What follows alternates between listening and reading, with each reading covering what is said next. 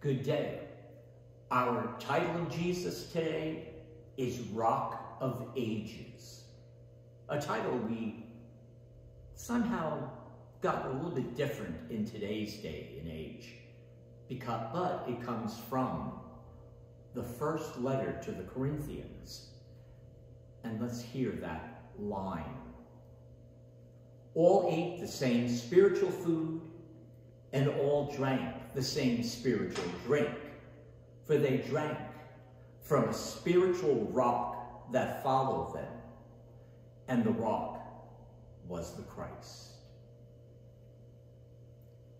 As rocks have been around for a really long time, it would probably be safe to build a house on one. Rocks are sturdy.